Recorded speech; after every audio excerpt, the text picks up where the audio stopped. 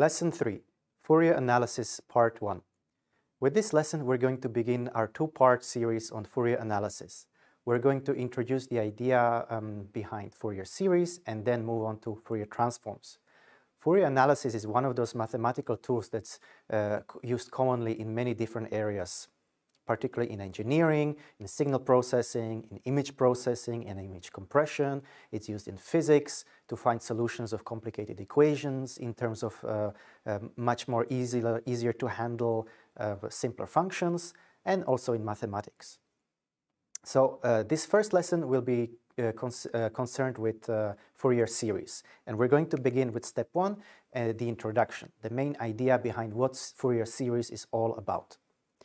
In the previous lessons, we have seen many examples of superposition of waves. We were given some wave components or waves of different types, and then we asked what is the resulting wave if we add the two waves together or many waves together. One example was, for example, the standing wave, when we had two identical waves traveling in opposite directions, producing a nice standing wave. Here, let's begin by considering the following superposition. We've got some function of x defined as the sum of cosine chain x, where x is the spatial component and j is some integer index ranging from 1 going all the way up to n. So we've got a superposition of various waves. This wave is oscillating at frequency 1, this one at frequency 2, frequency 3, and so on. And we would like to know what happens to the overall superposition, the overall function f of x. So let's plot that. For f of cosine of x, we have the simple component resulting in a very simple superposition because there's just only one term in the sum. But now we're going to add the second, the cosine oscillating at twice the frequency of the first component.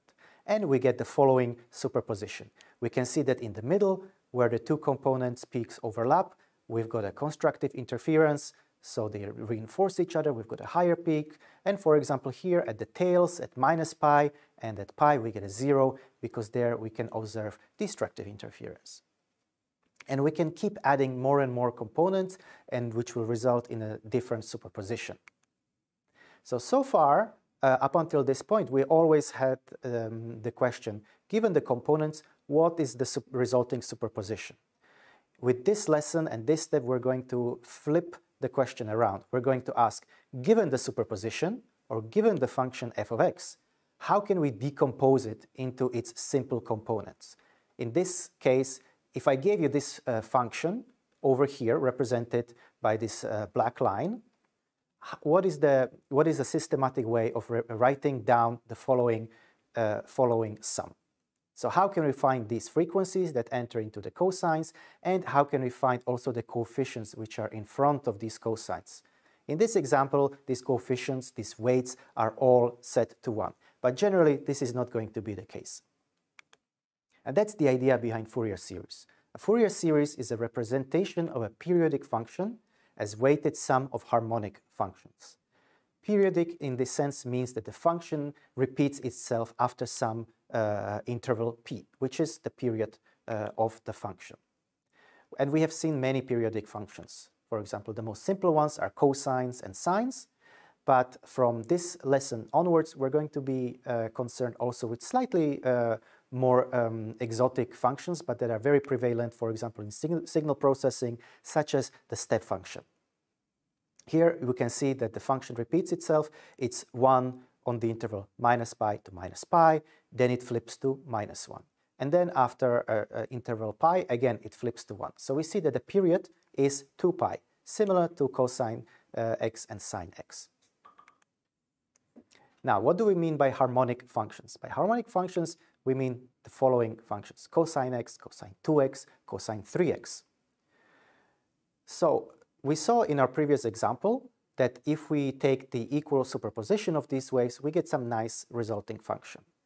Can we use these functions, just the cosines, to represent any function, any periodic function? And the answer is no. The reason behind that is that all of these functions, cosine x, cosine 2x, are even functions. What that means is that the value f of x is the same as f of minus x. Another simple example of an even function is just a simple quadratic, f of x equals to x squared. And this is its graph over here. Here it's very obvious that if I take the value of the function at position x, it's equal to the value of the function at position minus x. And if we take a superposition of even functions, the resulting function will be even as well. Therefore, we cannot represent any periodic function just in terms of cosines. We would like to be able to represent odd functions as well. For example, here you can see an odd function, a simple f of x is equal to x, where it's clear that the value of the function f of f at position x is not the same at position minus x. It's in fact negative. So in order to represent odd functions, we need some odd harmonics as well. And these are given by signs. We will have sine x, sine 2x, sine 3x, and so on. So here, this is the definition of the odd function. That if I look at the function at position minus x, I'm going to get minus the value of the function at position plus x. So now that we understand what we mean by harmonic functions, the main question is, how do we determine the weights of these harmonic functions? How do we determine the coefficients of each of these harmonic that enter into the sum? And we're going to spend the rest of this lesson answering this question. So see you in the next step.